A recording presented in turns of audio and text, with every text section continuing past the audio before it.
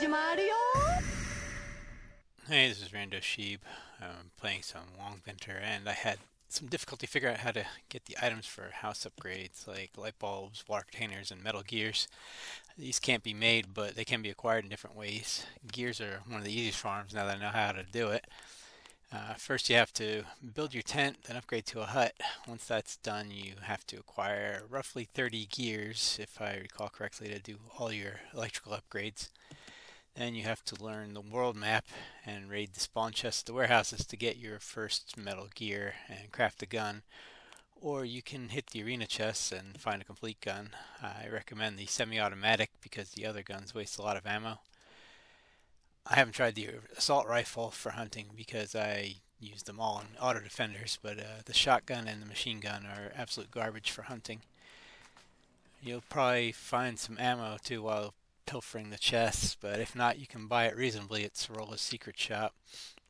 Next, get some warm packs, tea or coffee, and a bunch of food to keep your health up while you're in the cold regions, because that's where the Kiiruna live and where you have to hunt them.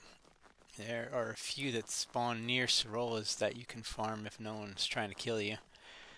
The key to killing Kiiruna before they run off into the ocean, where you can't loot them, is to approach them from the south and at an angle. You will probably hear them before you see them. So use your right mouse button to switch to aim mode and you will see further off the screen. Place your cursor on the opposite side of them to draw a straight line to fire, and then left click to shoot. I recommend firing 2 to 4 times as fast as possible to conserve ammo. You'll see that the Kiiruna will run off, but don't worry.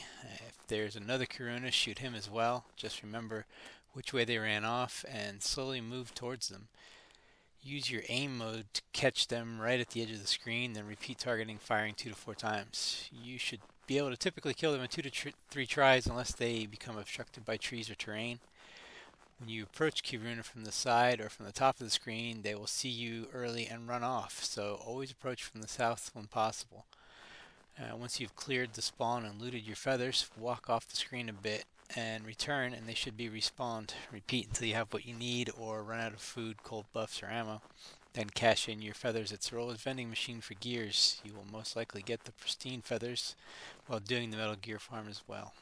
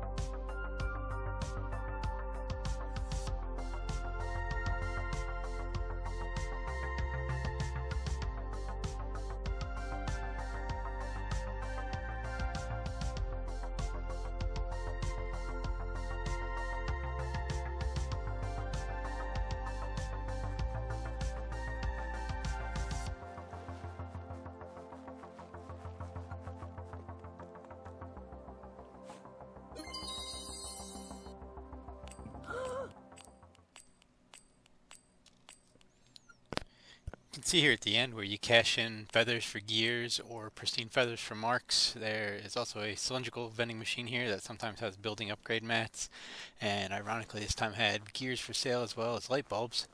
So be sure to stock up on light bulbs, sheet metal, water containers, or titanium ingots if you see them on the vending machines, as these can only be obtained otherwise by looting them one at a time from spawn chests, which is very slow. Take care.